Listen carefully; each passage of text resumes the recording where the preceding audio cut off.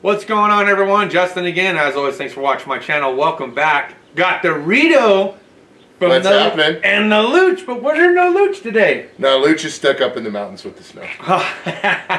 But hey, look, go ahead and subscribe to the channel if you're not already subscribed by tapping the little beer mug down there in the bottom right-hand corner. We'd appreciate it. And hit that notification bell so you can be notified when I post my next Mechanic Insight video or tool review video.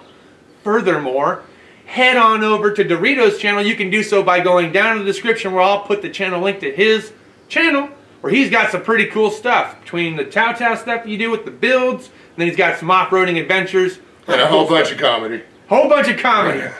I'll tell you, that Luch, he's a funny guy, man. Yep. If you haven't checked him out, check him out. Make sure to subscribe and do the same thing. Hit the bell for him as well. That way you can be notified when they go on their next race. You got another race coming up here pretty soon? In a couple weeks, we're actually going to be coming out your way out here in Joshua Tree and racing with a couple other people and doing some desert style. Cool. So, look forward to that. Yep. It's also KOH time, so kind of right around mid-month is usually when they start kicking off KOH. Don't know that they're actually going to have a full-bore KOH this year. I haven't heard any word on that.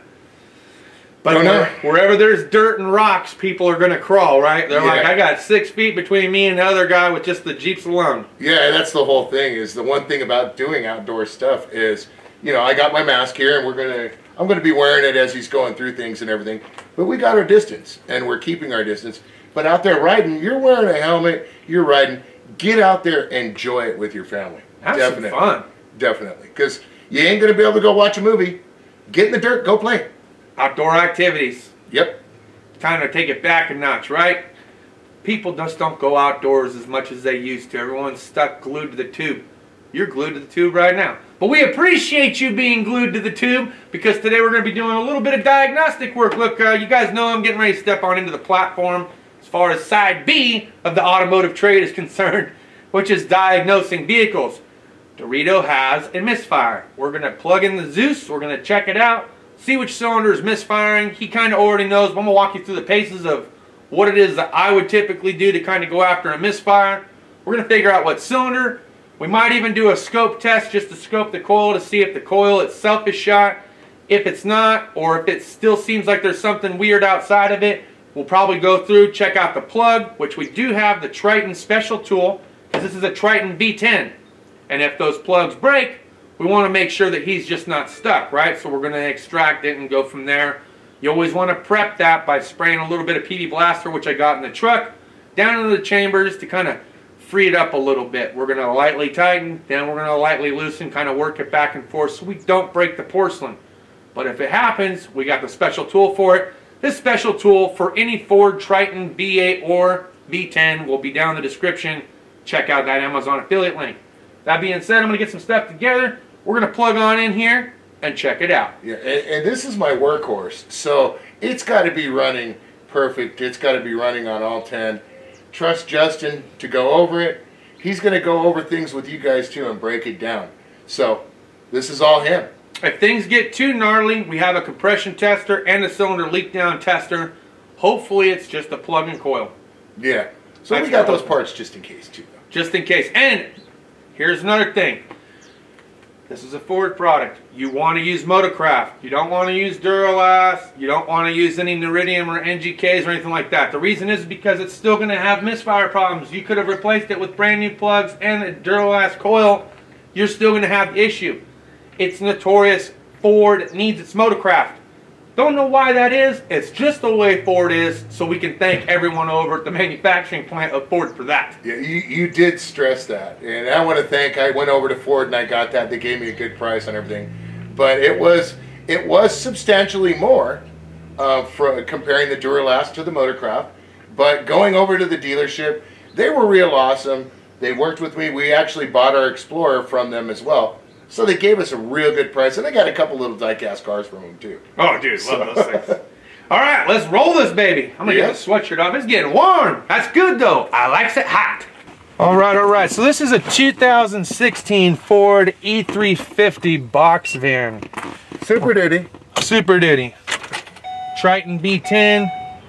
First things first, we want to make sure to turn off any kind of auxiliary stuff so we're not draining the battery. Power on the scan tool. gonna let it connect. I'm gonna go through it, and then I'm gonna show you guys up close what it is that I'm looking for. Yeah, right on. It's a cherry Pepsi. Just in case you wanted to know. Had good to drop stuff. that in for you. Sorry. Good stuff. It's very important that I actually showed you guys that it was a cherry Pepsi. We do not promote drinking and driving whatsoever on this channel, nor does Dorito, okay? The cherry Pepsi. If you're driving, be smart, man. Be smart about it. It was just a joke. Just a joke. All right, so it doesn't exist. That means we got to do it manually. Is the key on? Yes, the key is on. Continue. This is a Ford E-Series. All right, so you can see here, we got a couple of misfire codes. So we have a P0300, random misfire. We have a P0304, and this is showing the cylinder number 4 has something going on. P0307, misfire detected. So also something in 7. Let's see here, misfire, bank 1, air fuel ratio imbalance. Okay, so that's something else to consider.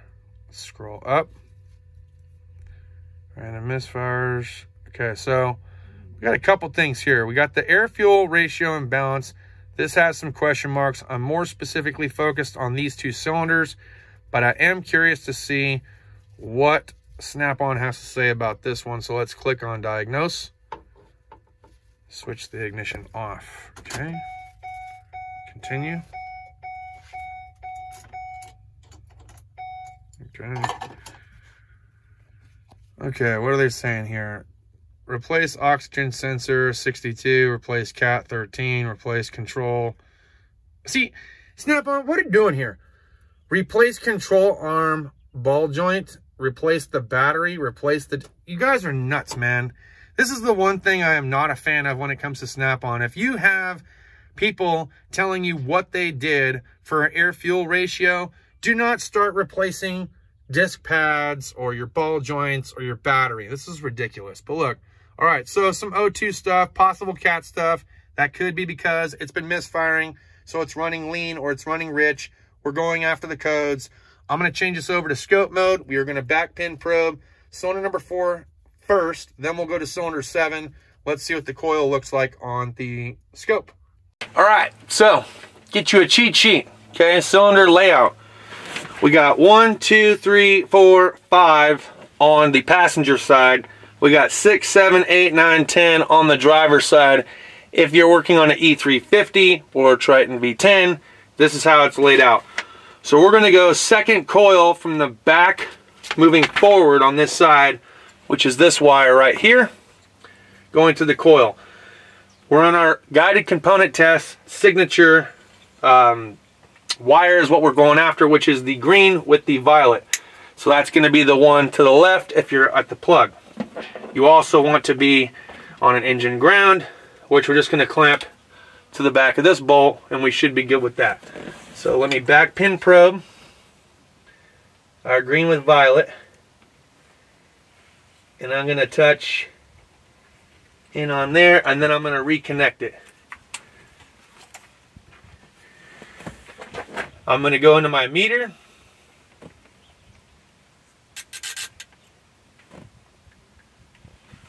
And I'm going to go ahead and I'm going to turn the ignition on and start it so we can see what it looks like while running.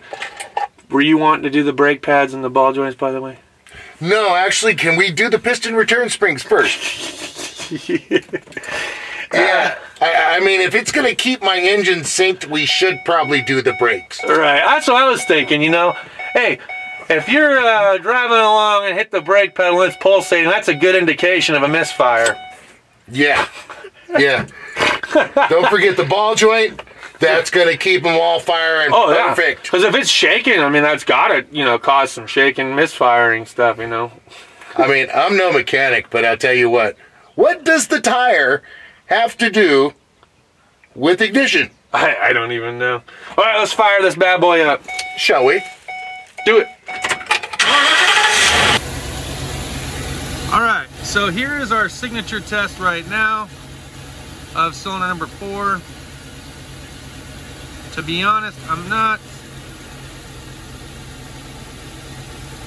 It only does it on occasion. You see how it's dropping out? We're gonna go to a known good cylinder. Hang on. Let me switch this around. And we're gonna go and back pin probe the rear one now.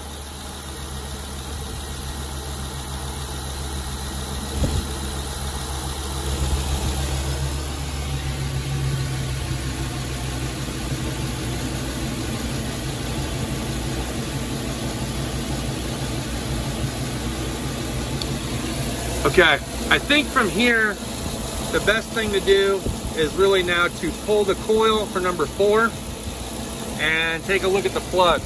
And the reason why I say that is because on the scope, I really wasn't seeing any difference between a known possible bad to the known good. And I say that because you can see how it drops and then spikes, and the spike kind of diminishes and goes away. You can see where there is no spike from time to time. So I suspect possibly a fouled plug. So I think we need to remove that coil and pull the plug. So that's where we're going.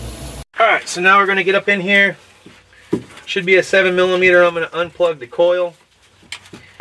Just gonna shift our fuel injector over a little bit. And the plugs in the coil are right there next to you, too. Yep, I appreciate that. Okay, got that cracked loose. It is a total rider's paradise out here, though, I'll tell you that much. Oh, yeah. It amazes me. Just hills for days, desert for days. Wouldn't have it any other way. Beautiful. Alright, so let's pull out our coil. Okay. So here's something. I don't know if you guys can see this or not, but our coil has some oil on it. So that oil can most certainly cause a misfire. Reason would be is why. I'm gonna go get a flashlight. Let me get up in here with this. See if I can see what's going on in here. Well, it's not from the valve cover. Interesting.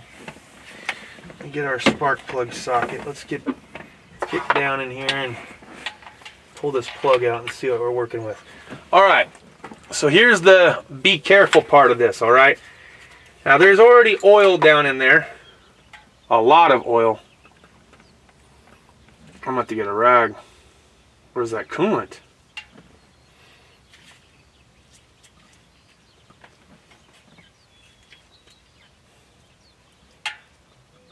That's coolant. Okay. Ew, he's so gross. It's coolant. It's got that. Yeah, man, I thought that was oil. I think that's coolant. I really do. Obviously, it still has an oily taste, but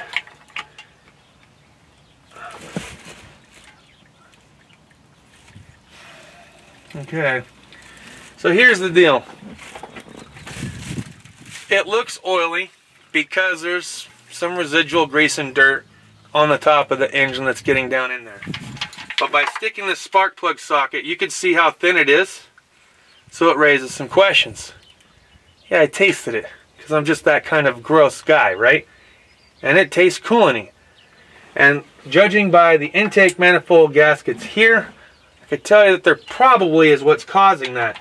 Having that much coolant down in that cylinder is most definitely what's causing it. So we might have different problems than we originally had suspected. Obviously, we were not getting a consistent pattern on either a known good coil or a known bad.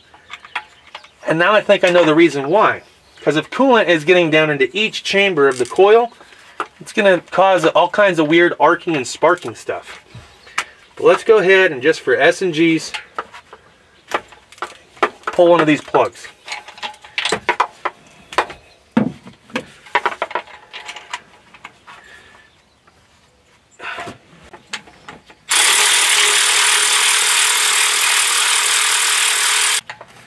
Well, at least the coil, oh, hot, right. Yeah, it's just saturated. Let's It's really not too wet down in the hole. Oh, there's no water in the oil. Well, that's a good sign. Yeah, that's another thing. If you suspect that even for a second that you might have a blown head gasket because you've been running with a leak, check your engine oil dipstick. Pull it out and see if it looks like it's overfilled past the regular mark. That could be an indication that you might have a blown head gasket. Here, you want to take a look? Yeah, hang on 1 second. It does look a little nasty though. You're good. Here, check this. See the texture of it or no? Yeah, it's fine. It looks oily. Okay. All right. So the plugs themselves, they are worn. Okay, we can see that. We can judge that by the age of it. You can see the base of the porcelain. You can see it is a Motorcraft plug. And it is obviously wet because coolant is leaking from the intake. So I think we figured out what's going on here with this misfire. It's not electrical. It is definitely mechanical. And meaning that the intake would have to come off. We would have to replace the intake manifold gaskets. Things that you can expect from doing something like this. So it's a little bit time consuming to do that. I don't believe we're going to be able to get it done today. And with these Fords, like there's a plastic hose right in here. These plastic vacuum lines that they have are notorious for breaking. So you want to make sure you do have some rubber line on hand should you have to repair that, because they just become that brittle over time. Things like this is going to be fine. You got some quick disconnects on here. And then you got your PCV. That's not too bad either. We're definitely wanting to take care of him, but this is going to be one of those kind of projects that's going to take a lot longer than I'm willing to actually film. But at this point, this would be a repair that I'm not going to have time to film for you guys, but at least we got a chance to diagnose and figure out what was really going on. Yes, the spark plugs are worn. I do not suspect that the coil is bad. It's the fact that it's misfiring on both banks, opposite cylinders. You know, and then seeing the coolant the way that we did, obviously we now know what's really going on. Alright guys, so that was pretty much it in a nutshell. Look, it was kind of a down and dirty diagnostics, right? We didn't know what we were expecting, only that there was some misfire issues. We looked into it a little bit. We did get a chance to plug the scope in. You did see a little bit of intermittent erratic behavior as far as the signature test was concerned. Kind of led me kind of speculating possibly a fouled plug of some kind. Obviously, coolant was getting down into the cylinder where the coil and the plug is, and that's going to cause that. So unfortunately, there's not enough time in the day to do the full repair. Dorito might have to come back, and I might have to just bust it out here on another weekend. So moving forward, I hope you guys enjoyed today's content. I'm going to let Dorito wrap it up with his final thoughts, but before he does, again, check the description, go to his channel, and subscribe for some really cool desert content. So let me tell you, people, here's my final thoughts. You spend a good chunk of money on a truck. You expect to have a nice truck. I'm going to go ahead and talk with who I bought the truck from, see if something like that can be handled. But ultimately, Justin and I talked about it. There's certain agreements when you buy something, and maybe it won't come through. So more than likely, it's going to go back to Justin. But when you put a little bit under 10,000 miles on a vehicle, you shouldn't have an issue like this. So maybe we'll take this part up on my channel and go from there. But otherwise that, as far as mechanically and everything like that, we'll either be going to Justin Dow or you might see a new truck. So thanks for watching. I want to actually bring up a good point, and he will go into further discussion as far as his thoughts and opinions about this. But let's talk about this real briefly if we can. Sure. What to expect when you're buying a used car, what is typically done, not just at the dealership level or fleet level, but how about just the used car lot in general? There is this misnomer between customers and the actual lot themselves. You are buying a vehicle that's used that is as is. Now, when they undergo, when the mechanic or technician, whoever is checking it out, undergoes their inspection, there's very few things that they're actually checking, but it's mostly for safety purposes. They're checking the wiper blades. They're checking the functionality of your headlights, your signal lights, your turn signals, your hazards. They're hitting the horn, making sure that the seatbelts latch. They're checking the tire tread depth to make sure you have at least 50% or greater. Okay, it doesn't have to be 100%. If there's 50% or more tread life, then those tires are going to stay on it. That goes the same exact thing with brake pads. If you have at least 40% or better of brake pads, that is as good as it gets. What is 40%? 4 millimeters. Okay, once you get down to 3, guess what? Every shop recommends that you do pads and rotors. So you really only have 1 millimeter of brake pad life before you have to do brakes. That could be 1,000 miles later, that could be 3,000 miles later, depends on your commute. If there's no significant huge leaks, if it's a small weep or a small drip that can be easily controlled that might buy them a couple oil changes, they're not going to go ahead and have you remove the oil pan to do the gasket. They're going to wipe it down, pressure wash it in most cases, and put it on the lot. Okay, then 3,000 to 6,000 miles later, that's you. That's on you. When it comes to checking the fluids, they're going to check the oil level, the trans level. They're going to smell the trans fluid, make sure it's not burnt. They're going to check the oil, make sure that the oil isn't above its mark or that it's not, incredibly dirty. If it is, usually they're going to do an oil change with any used vehicle. That goes the same exact thing with your battery.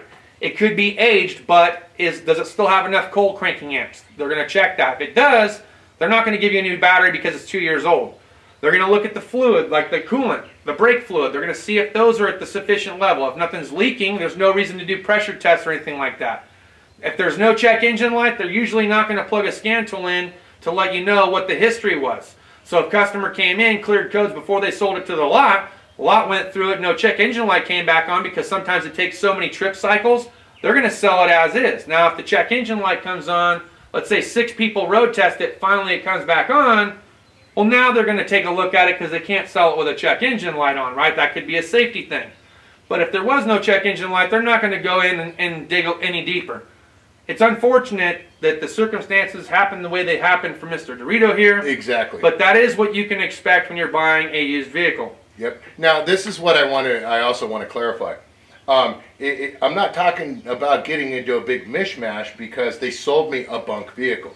Like Justin just said, they went through the vehicle, it was A-okay. Now this is more of a thing of honoring their type of business. The vehicle has less than 10,000 miles on it.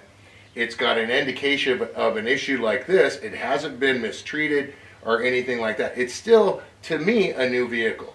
And I've done several years of business with this company. That's why I'm not even naming the name as well. So this is more of a thing of them honoring them saying this is a perfectly running truck, this is a good truck, we recommend this truck. It's a matter of them honoring that. Now if they don't, then of course I got to take care of what I take care of. And it's more of a sorry about your luck, sucker, and I go about my way. But this is by no fault, by no indication whatsoever that this is their fault and misrepresenting themselves. This is stuff that happens, and let's just see how honorable of a company they are.